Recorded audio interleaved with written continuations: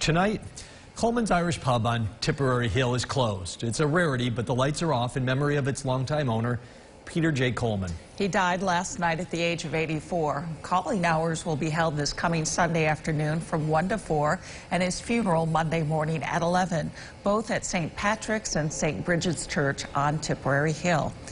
Tonight, a billboard at Geddes and Fayette Streets in Syracuse, just outside the Tip Hill neighborhood, paying tribute to the man who didn't just grow his restaurant, he helped grow a community.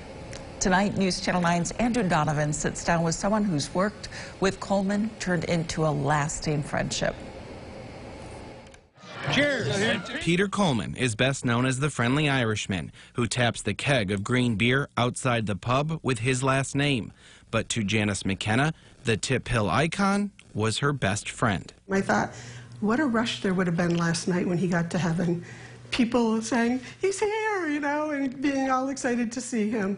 So that is Peter. He walks into a room and people want to be around him. A feeling his customers had on countless St. Patrick's days, ever since Peter joined his father's bar in the 50s. Here we go, ready? But McKenna admits his favorite holiday was the one he created, Green Beer Sunday. As the bar grew into a restaurant, a few green beers turned into a parade and party. This is really getting to be big time now, huh? Coleman isn't just remembered for the restaurant. He cared for everyone and everything around it, including renovating and renting 25 homes, building a memorial park near the upside-down traffic light, and bringing a Celtic cross from Ireland to beautify the end of Tompkins Street. He made Coleman's on Tipperary Hill a destination.